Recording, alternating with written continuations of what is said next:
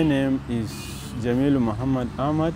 I've been farming coffee in the past 25 years, and I have not had any good experience as such of PBR. With no or at least one spray, it gives a very reasonable output. This gives more yield, honestly speaking, with less input. In fact, if this thing is available in a large scale amount, I assure you that more than 70% of the farmers will divert to production of PBR coffee. My name is Usman Yahya Al-Hassan. Last year, we have farmed the PBR coffee and we get the 17 bags. Last 2 years, we have farmed the other coffees. We get the 11 bags. My name is Dabo Umar Lolo. I started farming after 35 years ago.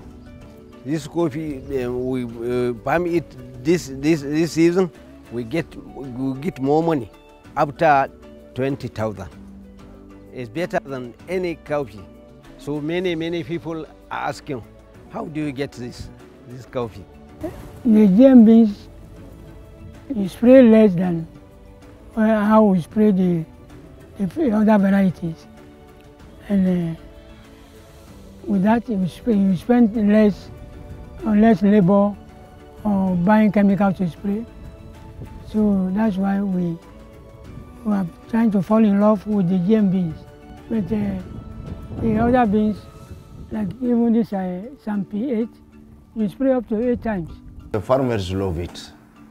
There is not a single farmer which has seen the crop and who didn't like it. Since last year, we get more than 1 million demands of cowpea seed from farmers. Generally, if 1 million hectares is planted to this new variety, we estimated that Nigeria is bound to save more than 16 billion naira in terms of savings from insecticides alone.